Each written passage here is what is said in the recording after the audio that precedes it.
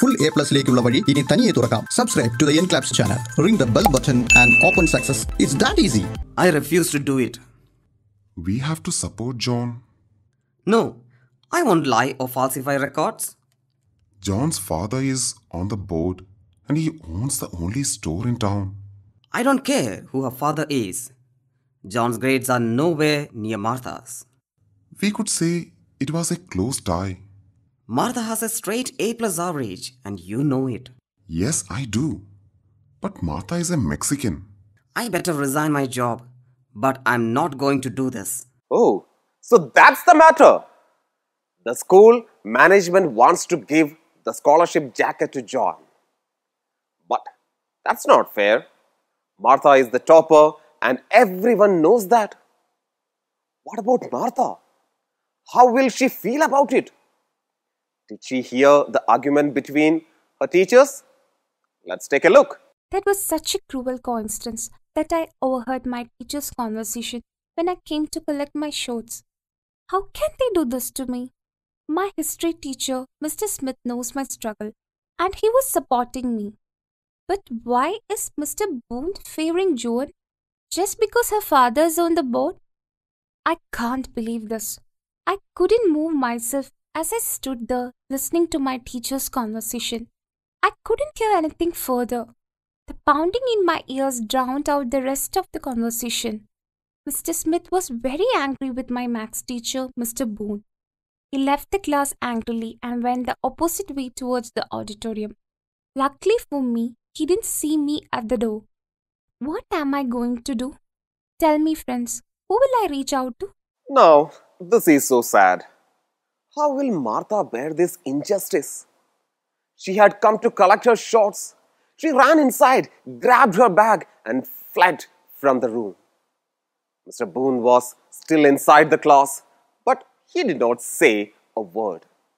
Martha says she couldn't recollect what happened for the rest of the day. She was so sad. She went home and cried into the pillow so that her grandparents wouldn't see her crying.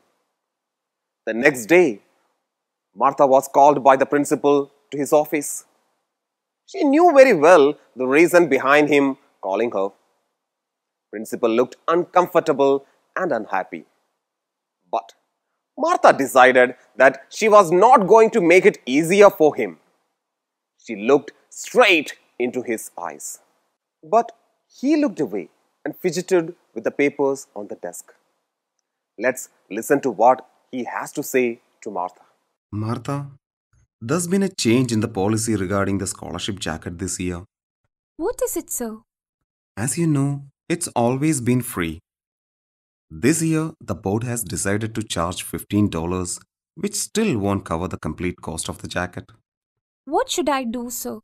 If you are unable to pay the $15 for the jacket, it will be given to the next one in line. I'll speak to my grandfather about it, sir, and let you know tomorrow. That was such an insult for Martha. Principal knew the financial status of her family. He made use of that opportunity to screw her up. That is called injustice. Poor Martha cried on the walk home from the bus stop. And by the time she got home, her eyes were red and puffy.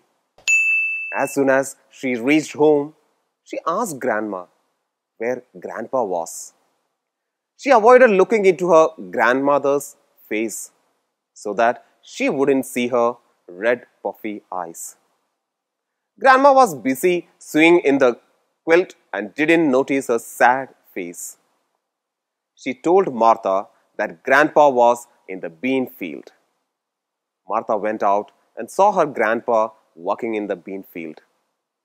He was a hard-working farmer.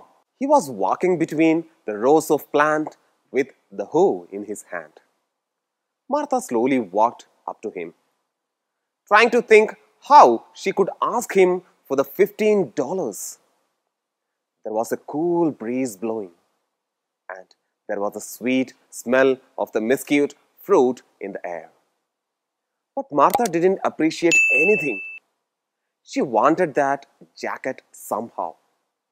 It was more than just being a class valedictorian. It represented 8 years of hard work and expectation.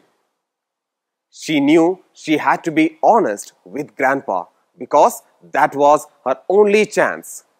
He saw her shadow and looked up. Grandpa, I have a big favor to ask you. This year, the principal said the scholarship jacket is not going to be free. It's going to cost $15. I have to take the money in tomorrow. Otherwise, it will be given to someone else. Martha put across her need to Grandpa. He straightened up and leaned his chin on the hoe handle. Is it thinking something? He looked out over the field that was filled with tiny green bean plants. Martha waited desperately, hoping he would say that she could have the money. But he turned to her and asked her a question. What was Grandpa's question to Martha?